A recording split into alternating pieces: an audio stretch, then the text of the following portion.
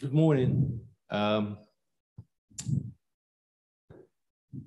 it's my pleasure to introduce our speaker, Eduardo Galiano-Riveros, who is my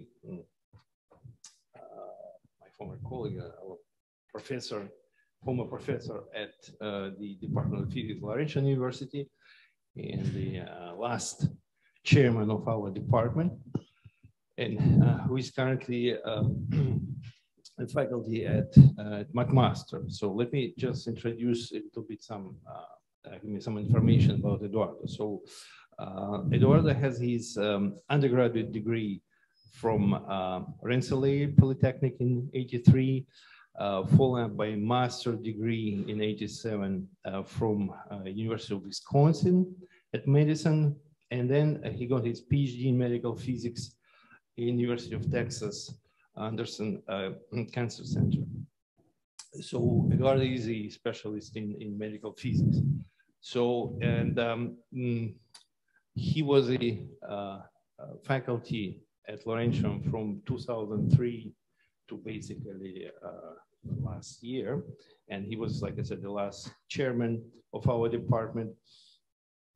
On the more professional side and his professional research and teaching activities. So he was chair of medical division of CAP in 2013-14.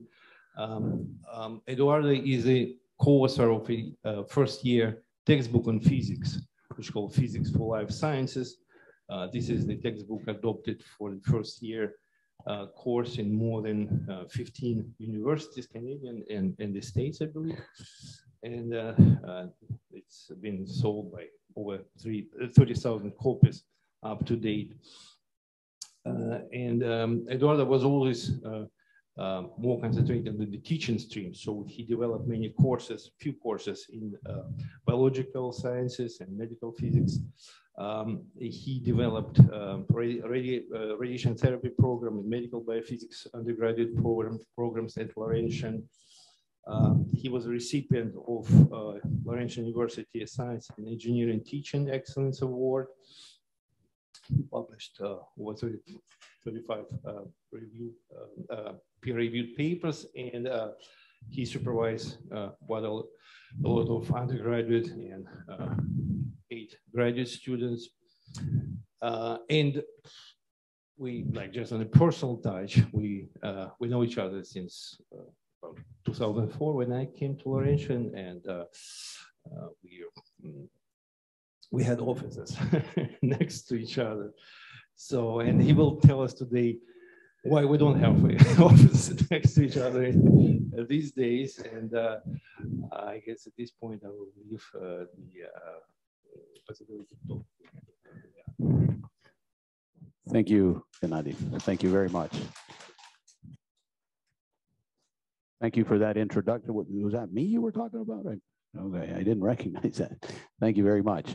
So let me, is the sound okay? Am I coming through okay?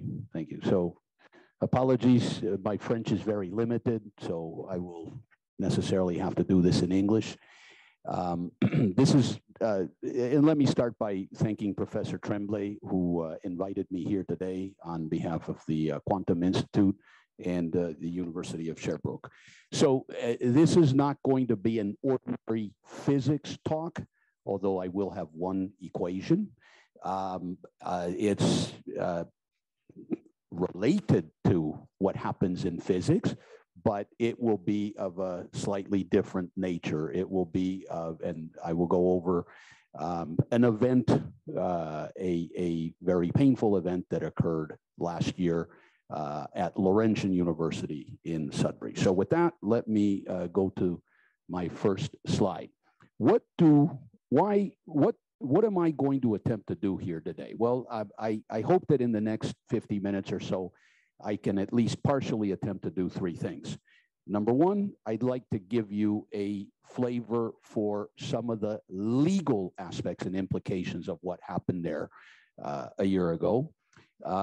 Number two, I want to give you some financial background on what took us there And number three, most importantly, I'd like to convey to you a flavor for the, the human costs and the pain associated with what happened there. So with those three things in mind, let us get right into it. So the first question that you might legitimately ask, and I think we all ask ourselves this when we ask someone to give us an hour of their time, is why would you be interested in listening to this talk? Well, let me try to argue why this might result of some interest to you.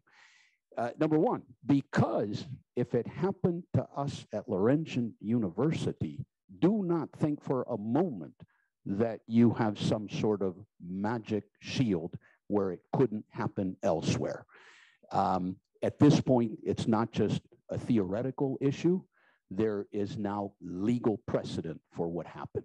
And so therefore, if it happened once, it can certainly repeat itself. Now, the consequences of when something like this happens are so vast, so great, so cataclysmic that even the remote possibility of having it happen is something that should command at least some attention.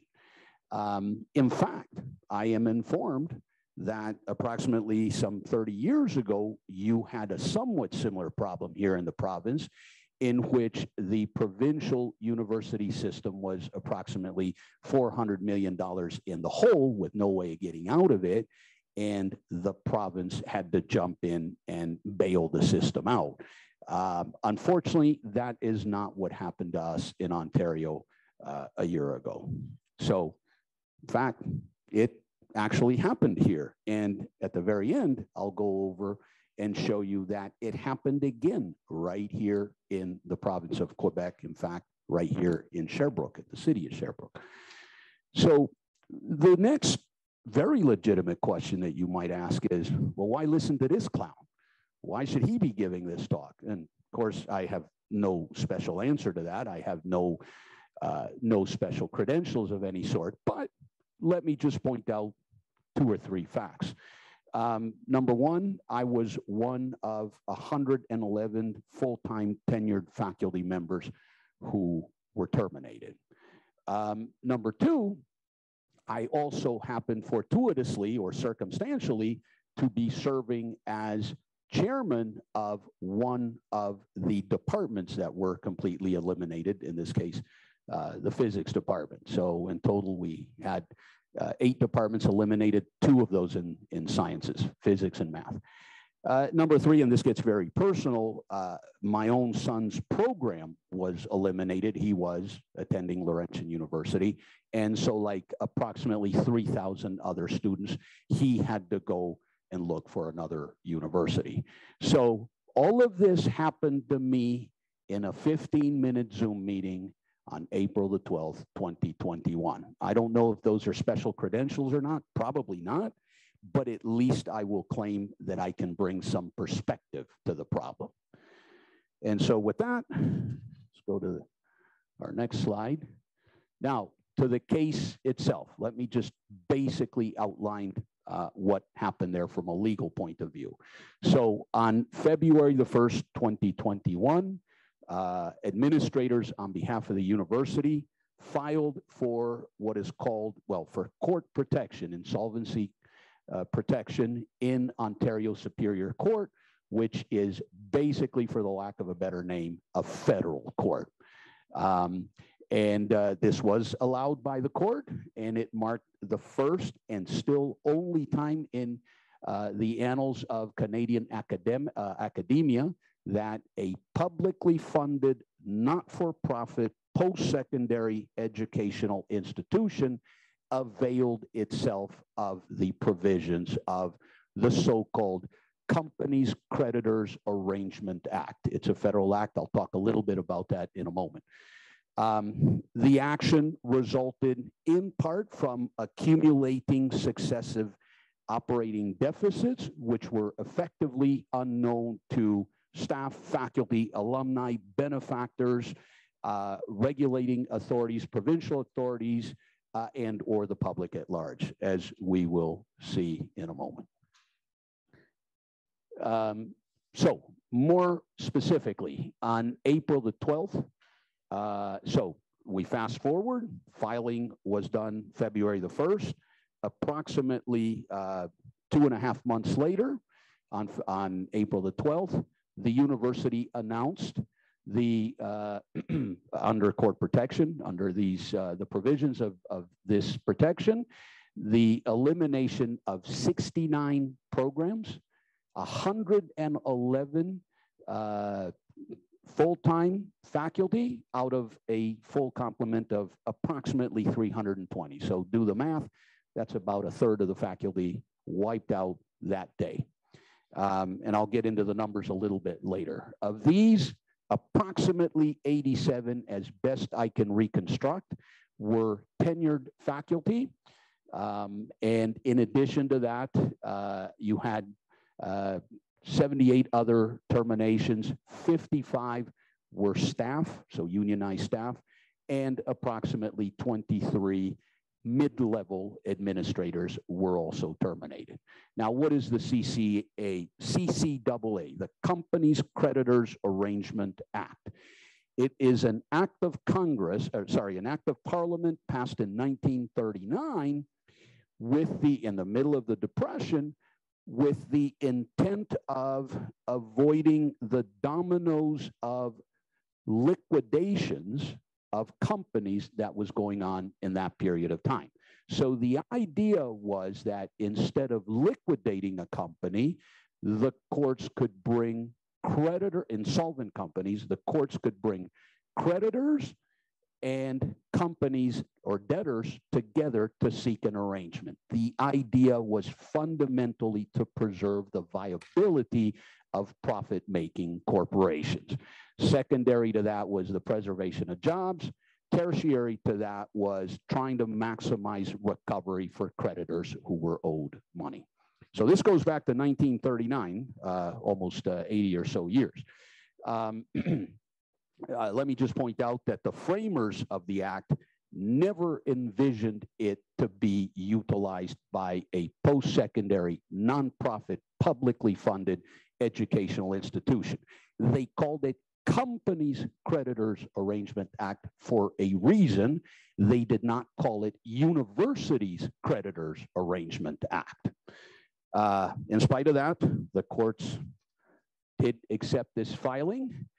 And let me just give you a brief timeline. It can get confusing, so stay with me on this. So on December the 10th of 2020, the university goes to the province, hat in hand, and say, okay, we got a problem. We've got an imminent liquidity problem here. We need a bailout of approximately $100 million.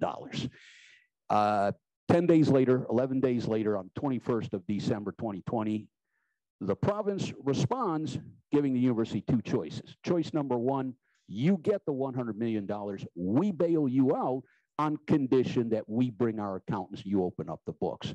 Option number two is we give you right now $12 million. That'll keep you going until the end of March. We'll sit down then and see where we go. A few days later in January, the university administration informed Queen's Park, the provincial government, that they were rejecting both options and that they were going to proceed with filing under CCAA, which in fact they did February 1st, 2021. Now, fast forward, and we'll go over this.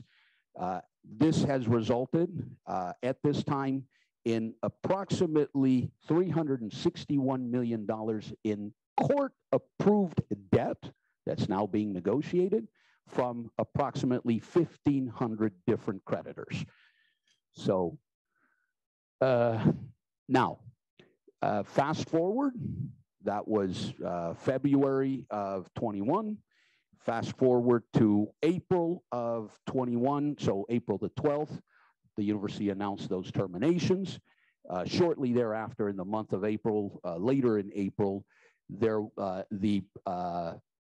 provincial parliament instructed the auditor general to audit Laurentian's finances.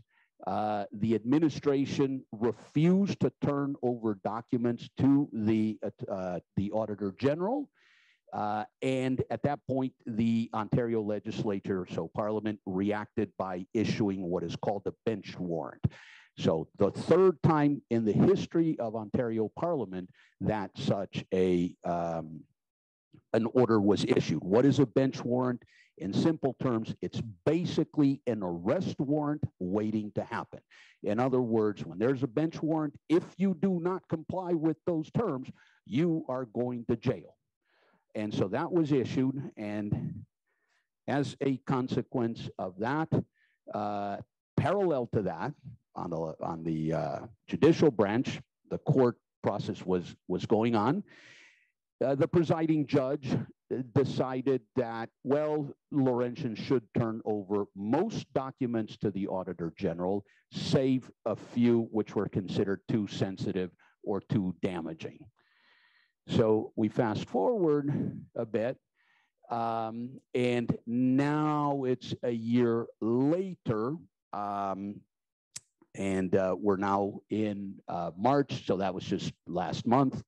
The administration finally announced after a give and take that it would comply with the speaker's warrant. Now, of course, had it not complied with it, both the president of the university and the chairman of the board of governors were going to jail.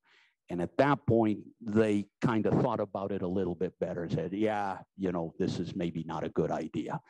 So you can see right here, they decided to turn over approximately 3 million documents, basically the totality of the documents.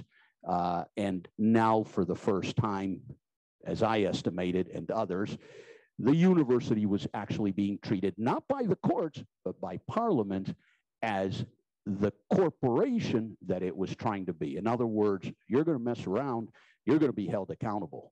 The CEO is going to be held accountable to the stockholders, in this case, taxpayers. Okay. In effect, there was somewhat of a tussle there between the legislative and the judicial branch of government, if you will. Okay, so so that's sort of where we are. Let's look a little bit at how we got there. So when you look at this thing, in essence, there are 5 independent factors that got us where we are. And let me talk about the first 3. They are factors which I classify as factors of either mismanagement, if you're going to be politically correct, or outright incompetence, if you're going to be somewhat honest. And the first one of those is embarking on a construction spree, a semi-wild construction spree that started, that went for about 10 years, from roughly speaking 2010 to 2020, 2019, just before COVID hit. So I'm not going to go over the specifics, but you've got an engineering center here, you've got a school of architecture there, you've got a student center here, et cetera. When you add all of it up, $137 million, give or take, okay? The idea was, we'll go over this in more detail, the idea was, what don't we have that the schools in southern Ontario, because if you know anything about the geography of Ontario, Sudbury is 450 kilometers north of Toronto, so we're considered northern Ontario. What don't we have that they have now? Well, for one, buildings. All right, let's put up some buildings and the students will come. So $137 million of buildings were put up. Actually, not as crazy of an idea as it sounds at the time. It actually even kind of made sense. But I'll have more to say about that in a moment. Number 2, the other thing that the university thought was this: well, if you can't bring the students to the buildings, why not do the other obvious thing? Bring the buildings to the students. It's a lot easier to pack a building up and bring it down to Southern Ontario, right? You can't do that. But you can do the next best thing, and that is buy an existing campus. And so basically the university, Laurentian University, took over parts of an existing college in the city of Barrie. If anyone knows where Barrie is, it's basically a suburb of Toronto these days. It's an hour north of Toronto, and there was an existing college there called Georgian College. Well, they basically took over parts of Georgian College and decided that this was a good strategy to compete. Well, it didn't quite work out that way. By the time we got out of that mess in 2015, about $12 million were spent.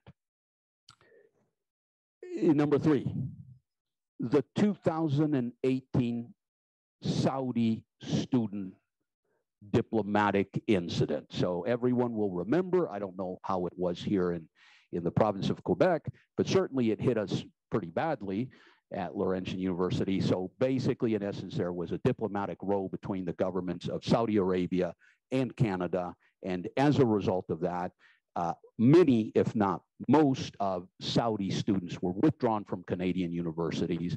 Well, it turns out that at Laurentian, we had an overdependence on Saudi students. And that ended up costing somewhere around $10 million or so. So, and I do classify this as mismanagement incompetence, and you'll see why I classify it that way. Now, then there are two factors which are what I classify as everyone else factors, okay?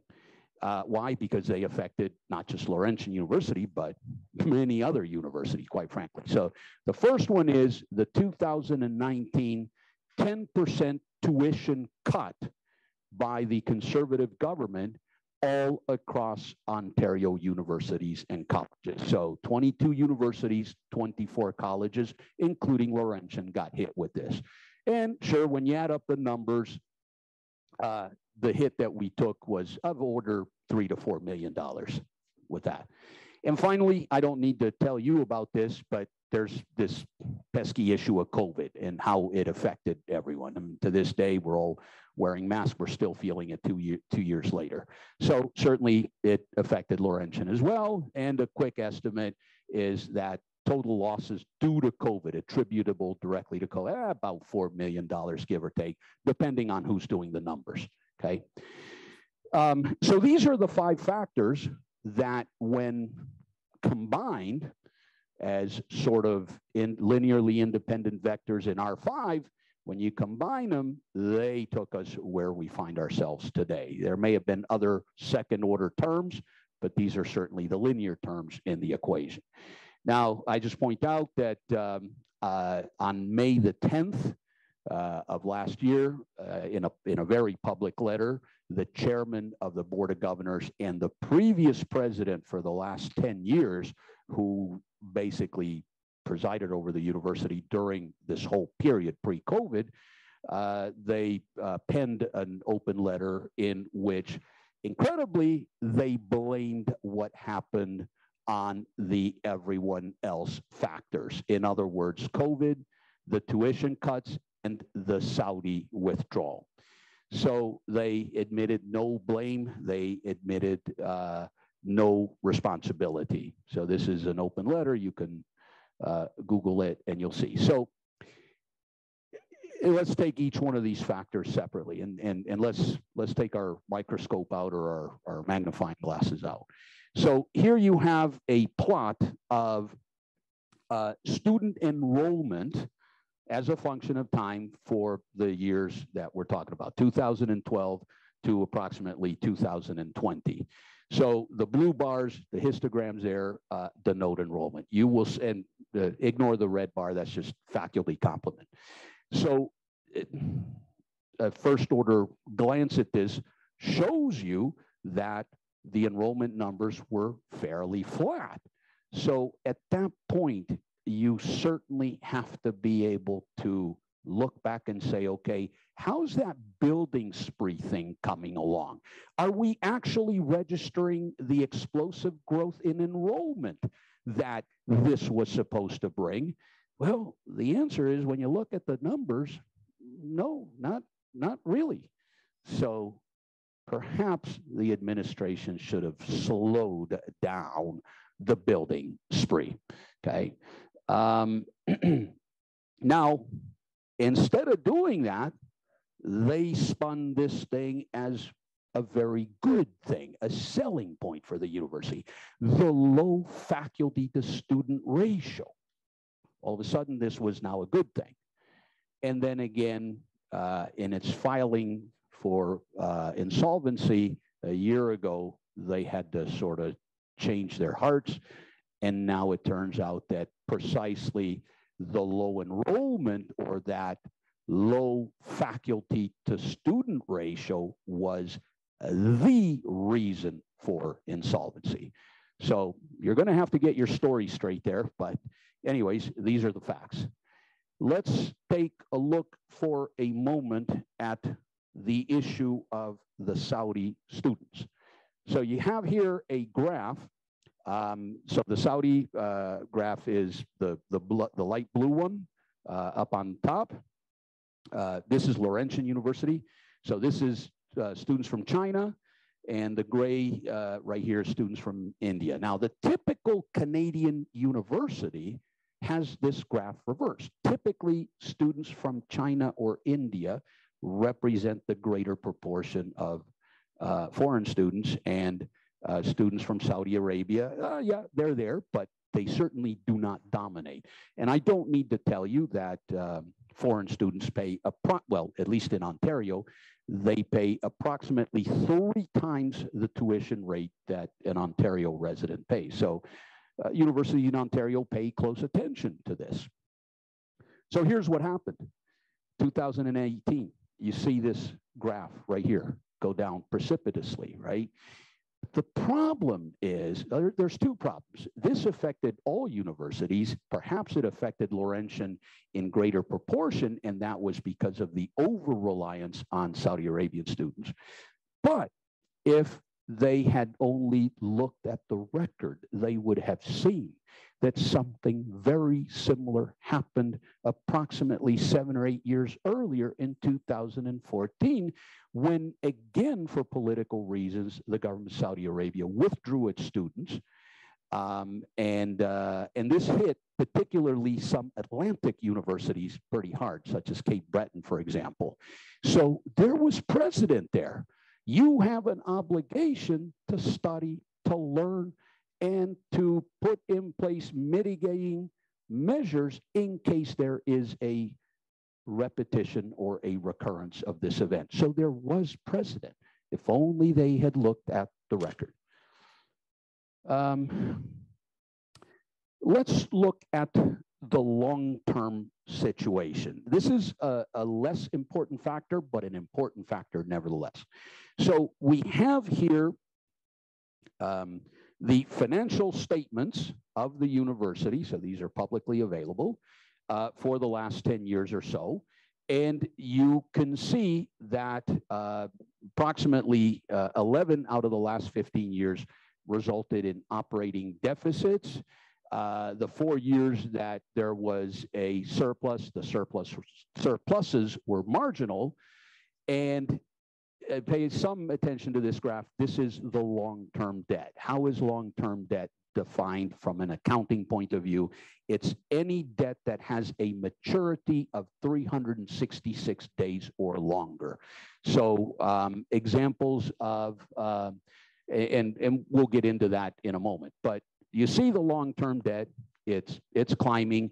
They turned it around in 2018 and it came down a little bit. We were at about 90 million or so in 2020. You will see how that jumped in 2021, but I'll get to that in a moment. This is really the one where we need to pay attention, because this is what brought the stack of cards down. And that is the short-term situation. So what happened in the short-term situation? Let me define a few accounting terms first. So you've got what are called current liabilities versus cash and cash equivalents.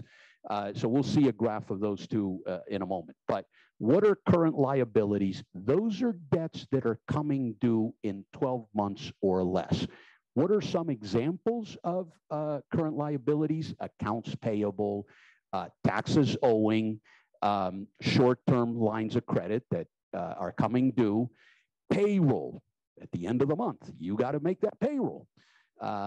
Unearned revenue. In other words, you've taken money in, but you still haven't delivered the goods. Example, when you take money in for tuition in September, but you haven't taught a single class or done a single lab yet. What are cash and cash equivalents? These are, as the name implies, either cash that you have or near equivalent terms. These are securities. These are defined as securities with a very short maturity days, typically less than 90 days, so that you're not as subject to market fluctuations. A couple of examples: treasury bills, corporate bonds, exchange traded funds, or other high liquidity instruments such as checking, savings accounts, guaranteed investment certificates, short-term lines of credit, etc. These are all considered to be near cash equivalents in accounting terms.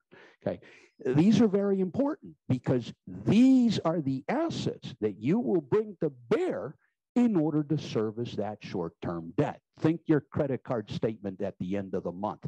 You've got two choices. You either pay by that deadline or you automatically go into default. Where does the money come from? Well, you got to have that money ready. You can't have it ready in a year. You have to have it ready at the end of the month or you face default. Same sort of basic idea here.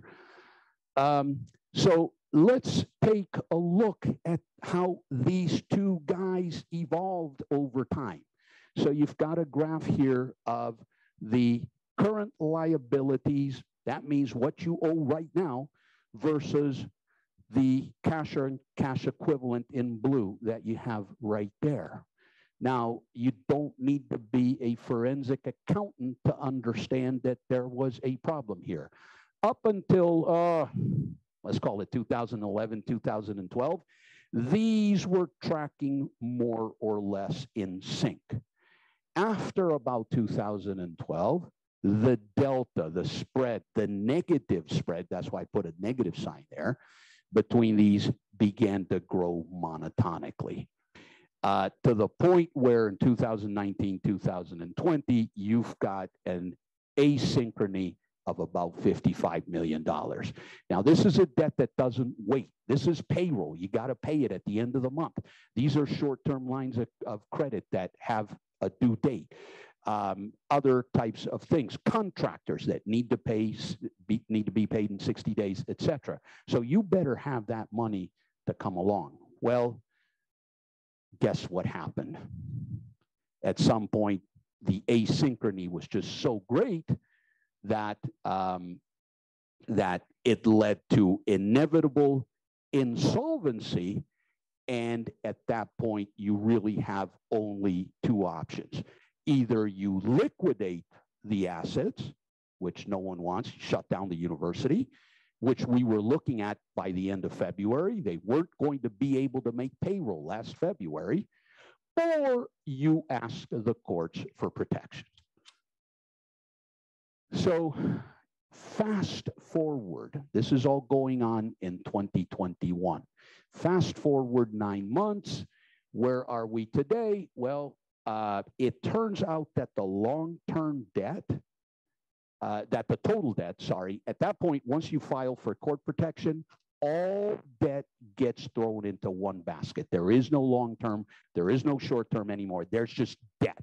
And basically your debt gets lumped into one category. It's up to $360 million. Of this, approximately as best I could track it down and reconstruct it, 64 million was short-term. About 300 million, 295 million was long-term. So just one thing that I have not been able to ascertain, and let me see if I can just go back. In 2020, our long-term debt was of order 90 million or so. In 2021, once court documents start to come out, we learned that somehow that long-term component ballooned to 300 million. That's one thing that once we get out of this mess and we have access to the documents, we'll be asking that question, trying to find out what the heck happened there, okay?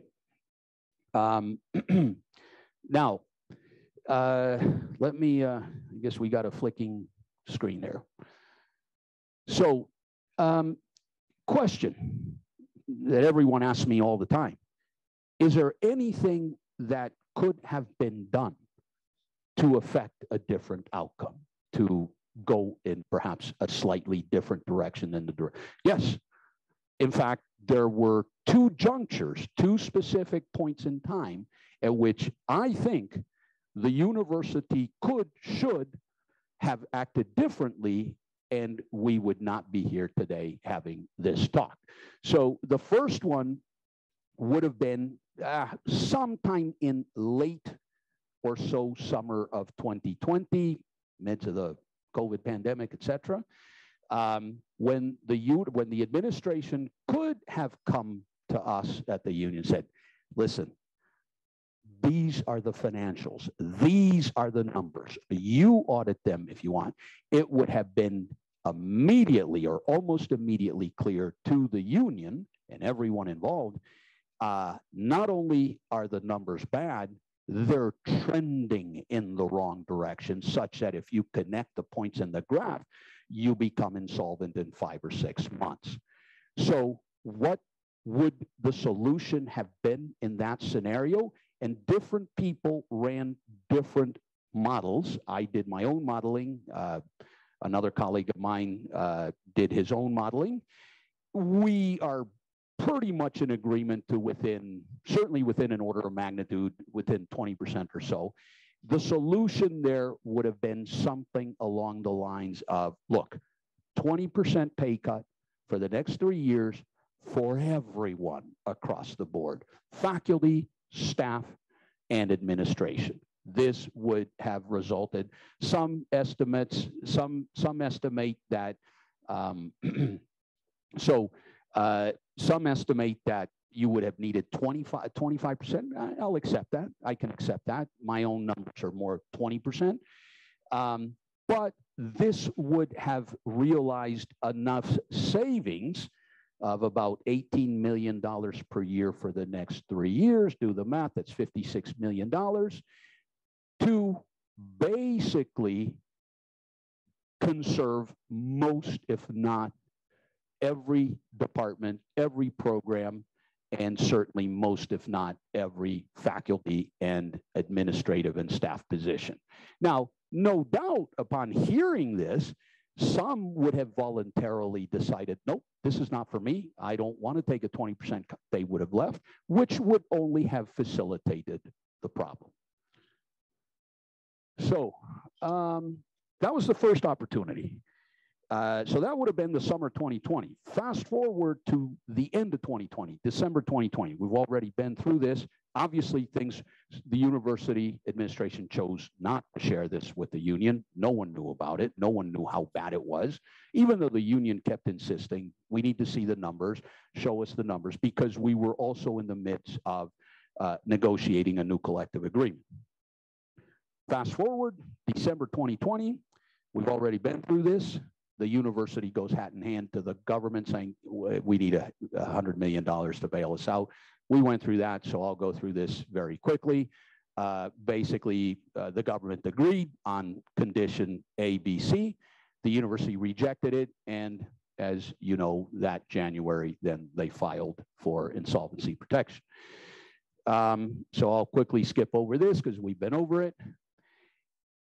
Let me now focus, now that we've seen a little bit of the legal aspects, a little bit of the financial aspects, let me go to the more human aspects. So what happened to some of the people? Well, I can only speak with certain authority about what happened to my department, physics department.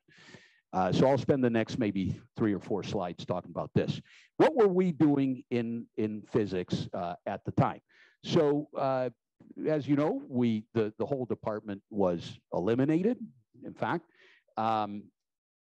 as the last chair, I was never consulted during the period between February 1st, 2021 and April 12th, 2021, when we were all terminated, basically. I was never consulted by the administration. Okay, we're thinking of shutting down physics. Make your best case of why physics should not be shut.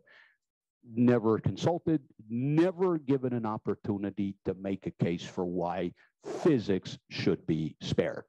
I understand that that was the case with other departments as well. So this was not specifically a physics thing. What did we have going in physics? So we, at the undergraduate level, we had 3 programs. So what we call a core or conventional physics program, a 4-year biomedical physics program, very successful, very popular, and a clinical 4-year radiation therapy program in which we partner with a place called the Michener Institute in Toronto, which specializes in the health sciences. At the graduate level, we had an MSc program with 3 subspecialties, which you see right there. So very quickly, we were by Canadian standards, a small-ish department, 8 full-time faculty members. I understand that here you have of order 20 or so, so we were half or a little bit less than half your size. But however, we think that we were right up there on par with any other comparable North American small-ish department. At the time of termination, faculty members in the department held multi-million-dollar grants, in particular those members who were affiliated with SNOLAB and neutrino-type particle astrophysics research. Now, one thing that we need to understand is that departments were not targeted. Programs were targeted. And basically, to make a short story long, what happened, and this we learned after the fact when I requested a special meeting with the union, was that a quantitative criteria was used and applied program by program. So remember, in physics, we had 4 programs, 3 at the undergraduate level, 1 at the master's level, or 1 at the graduate level. And this wouldn't be a real physics talk if I didn't have at least 1 equation in there, so I'll just throw the token equation, actually an inequality. Basically, it came down to a formula which was something along these lines.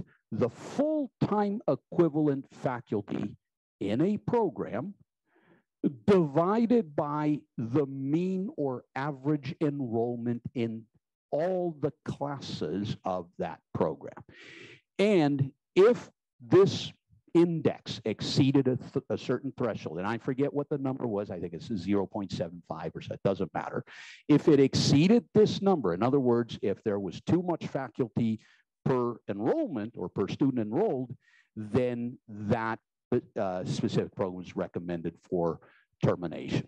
Okay, so for a moment there, the radiation therapy program, which was part of the physics department, actually came in under that threshold. And therefore, it was thought that at least maybe 1 or 2 medical physics positions could be saved in the department. Well, it turns out not so fast, because they divided this mean enrollment by 50% on account of the fact that it was a joint program between the physics department and the Michener Institute in Toronto. So at that point, all bets were off. That was our last hope. Okay. Now, the flaw, of course, in this approach is that you're assuming that all faculty members teach in all 4 programs, the 3 at the undergraduate level, 1 at the graduate level, which clearly is not the case. Let me give you an example. Our condensed matter faculty never taught a single course in biomedical physics, nor did they ever teach a single course in the radiation therapy programs. So I attempted to argue this anomaly as forcefully as I could, saying, no, you can't count faculty that don't teach in a program as faculty that are in fact teaching in a program, because that simply is not the case. The more reasonable way to do it, I argued, was take our 8 full-time faculty, consider that we've got 4 programs, assign 2 faculty members to each program, not perfect, but certainly a lot better, and then all 4 of our programs would have survived. Well, you know where that argument took me, not very far. And so because none of the 4 programs in physics, in fact, met that threshold, guess what happens? They now declare the physics department redundant, and you're gone, just like that. So how are we doing for time? We're good. Okay, so very quickly, what happened to our 8 full-time faculty members, of which 7 were tenured? Well, 1 was retained at the university to essentially teach first-year physics in support of other disciplines. The other 7, including your speaker today, were terminated. So where are they now? Our 5 particle astrophysics specialists, and I'm naming them right there, they have temporary appointments at Snow Lab. Our condensed matter theorist, Professor Chitov, who's here today, he is temporarily here at Sherbrooke, and it's through him that I came to give this talk. Your speaker is temporarily on assignment with the faculty at McMaster University, and our 2 technologists, 1 was rehired by the university, but in a completely different capacity, nothing to do with physics, and our other junior technologist has been picked up by Snow Lab. Very quickly, what happened to our students? So we had a total of 72 undergraduate students. Of those, 3 were allowed to stay at the university and were close to finishing, less than a year or so. So they were allowed to stay and finish through wind down agreements. 6 of our students switched majors in the university, such as chemistry, math, or whatever. So they stayed, but the vast majority, about 90% of them, simply had to leave and look for other programs. Okay. Of our MSc students, very quickly, luckily, most of them were almost finished or within a year of finishing. So a deal was worked out between the department and the administration whereby they were allowed to finish their degrees at Laurentian. 1 was nowhere near finishing, so he had to transfer. I do want to make a special mention of faculty members in the department, such as Professor Chitov, who to this day continue serving in supervising capacities at no compensation to get their students to graduate. So this is a truly extraordinary gesture on their part. Is there a path forward for the university? Maybe, I don't know, that's possible. Here's what I would do if I was the university. The first thing is, obviously, goes without saying, I'd negotiate the best or the lowest creditor payback that I could. Banks, of course, they're probably holding out and stretching this thing as long as they can because they want to recover as much of their money as they possibly can. If I was the university, I would seriously think about petitioning the courts to get out of this state of protection because basically you're not a master of your own destiny. You're at the mercy of the courts, which is not a very good thing from a marketing and a publicity point of view, a PR point of view. You definitely need to get your enrollment back to normal levels because that's where your revenues are coming from.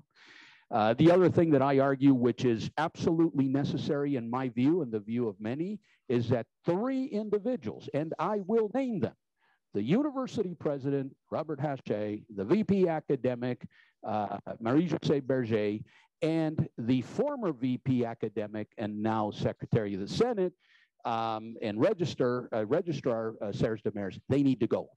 In other words, it's very hard to try to install the narrative that it's a new day out, it's a new university, new finances. Now we're into sustainability, but you got the same team running the show. So that's what I would argue has to happen. You need to address the obvious contradictions. For example, you decided to keep an engineering program, but you have no mathematics or no physics programs or departments. You've decided that you're going to keep a school of health sciences, but you've eliminated a very popular program in midwifery, one of only 2 in the province. Radiation therapy, which we ran out of the physics department. The medical school, the Northern Ontario School of Medicine, which was jointly operated by Laurentian and Lakehead and Thunder Bay, they have now gone independent. They don't want anything to do with Laurentian anymore. So these are some of the things that will have to be taken care of, and sooner rather than later. And it won't be easy. Why won't it be easy? Well, the projected enrollment for this coming academic year was down 43% in January. My estimate is that by the time September reaches, we're going to lose, or they're going to lose, another 20%, meaning that they will initiate the 2022-2023 academic year probably down by 50 to 60% in enrollment. The costs of restructuring, they're starting to add up. So far, about $79 million and counting. I'll have more to say about that. But perhaps most importantly is your reputation. If you just open the September 2021 issue of Maclean's rankings of the Canadian University, which I think we all agree is probably the more reputable ranking, you see that Laurentian is ranked 49 out of 49. It doesn't get any worse than that. We were never stellar.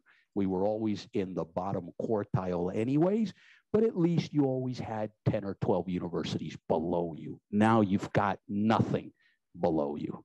That's not good to attract potential students. And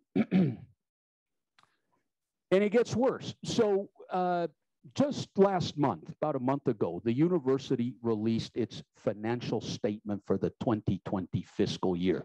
Let me just point out very quickly a few things. So initially, when you read that report, revenues minus expenses, you get a surplus of $13 million. That's good, $13 million surplus. Except there's a line item in there, restructuring costs, which I alluded to already, $79.1 million. When you throw that in there, it turns out that, well, you end up with a $66 million deficit for the 2020 fiscal year, okay?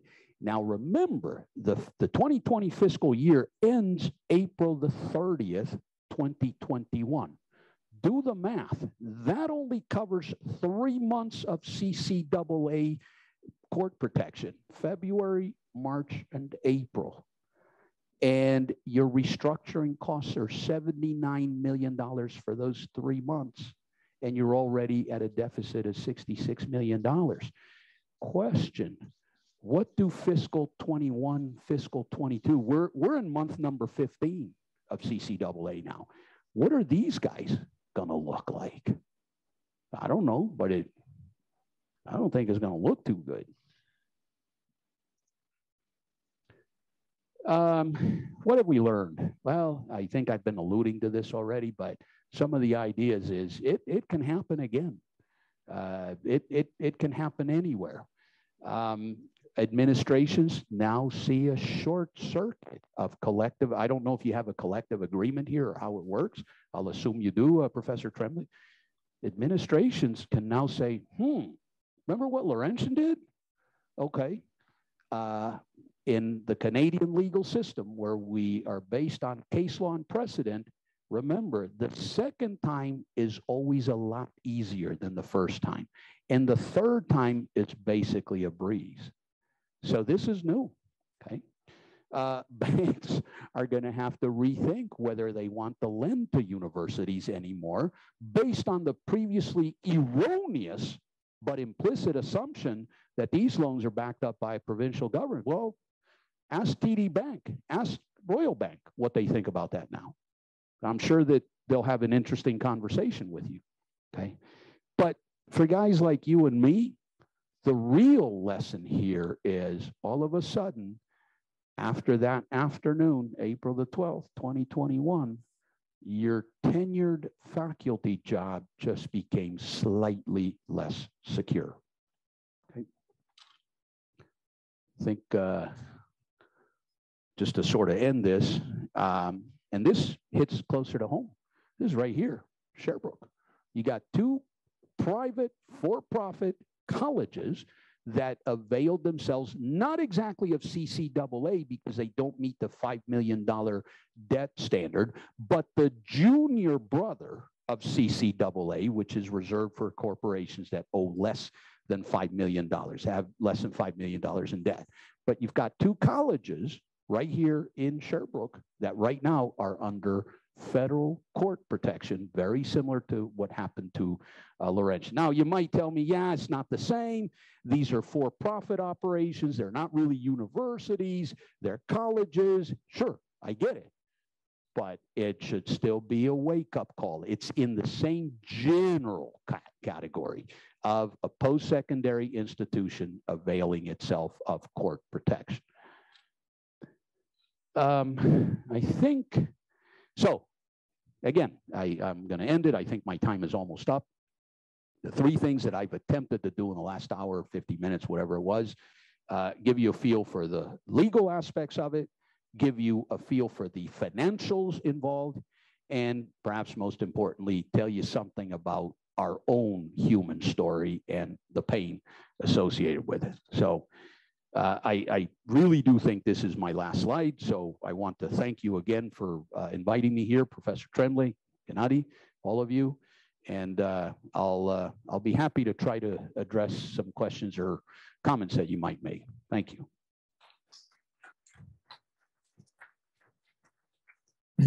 Well, thank you very much for a very well delivered talk, but a very sad story, I might say. So are there any questions?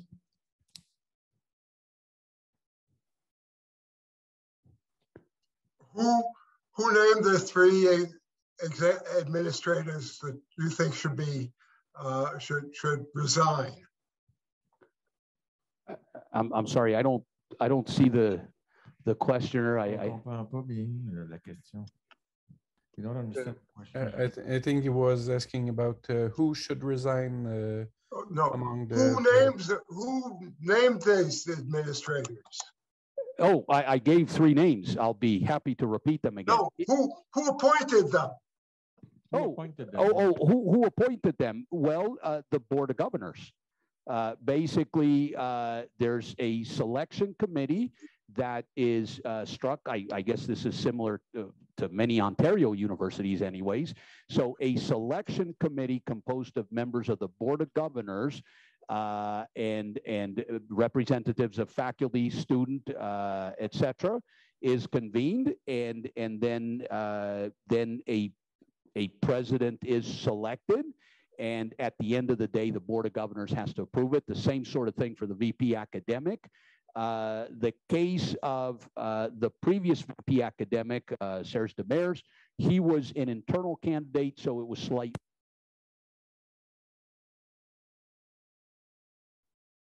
Thank you for telling us about this. So you said that still there is some hope that this physics department can be reopened in the future, if I understood correctly, or? This was done under court protection, And as part of the CCA legal mechanism, your employer is entitled to legally terminate you, and that is irreversible. Now, can the employer at a later time decide that he or she wishes to rehire you? Yes. But I do not think that is going to happen within this generation.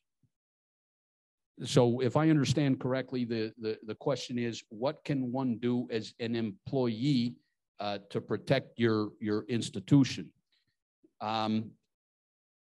If there's one thing that I, on the employee side, would absolutely insist on, and this is probably where we have to do a little more mea culpa as employees, or as union that represented the employees, is make sure you have an understanding of the financials of your institution. All of this happened because we did not understand the financials. So if there's one thing that I can come out of this with and recommend, is that you make sure you put in place mechanisms whereby you always have clear and transparent access to your financial picture. Okay. By the way, if I may, well. There's another question, which is in the chat, which is why did the university refuse the conditions demanded by the government of Ontario? That's a very good question, and we can only conjecture on that until all of the documents are made public after these proceedings come to an end. So remember, the Auditor General has the documents, but the general public doesn't, so we don't. I can only speculate, I can only conjecture on what the motives might have been. And there are those, and I tend to subscribe to this point of view, there are those who think that this was actually a provoked crisis rather than an accidental crisis, because the administration simply wanted to make those cuts, and the collective agreement, through the redundancy and exigency clauses built into it, would be too slow and too costly. And so therefore, this could very well have been a provoked crisis to short circuit all of that. I think the administration is probably rethinking how much faster and how much more inexpensive or cheaper the alternative was. So usually the Board of Governors is supposed to see that the financial health of the university is good, right? So the Board of Governors didn't do its job. And one hypothesis, which is just an hypothesis, is that sometimes, actually I've known colleagues in the United States who told me that on the Board of Governors, you have contractors that are actually making money with the university and have no interest in stopping them from, doing bad investments. Is that a possibility or not? Certainly the Board of Governors shares quite a bit of responsibility for allowing this thing to drift out of control. So is what Professor Tremblay suggests a possibility that there was sort of a nice, comfortable bedfellow status quo kind of thing going on? Of course it's possible, yes. I just want to add one comment. Professor Chitov mentioned that there seems to be a misunderstanding out there that we as terminated faculty members got our severance payment as stipulated by the collective agreement. Let me just put that one to rest. To this day, we have not gotten a single dollar of severance payment. The expectation is that one of these years, we might get a few pennies on the dollar. So let me put that one to rest.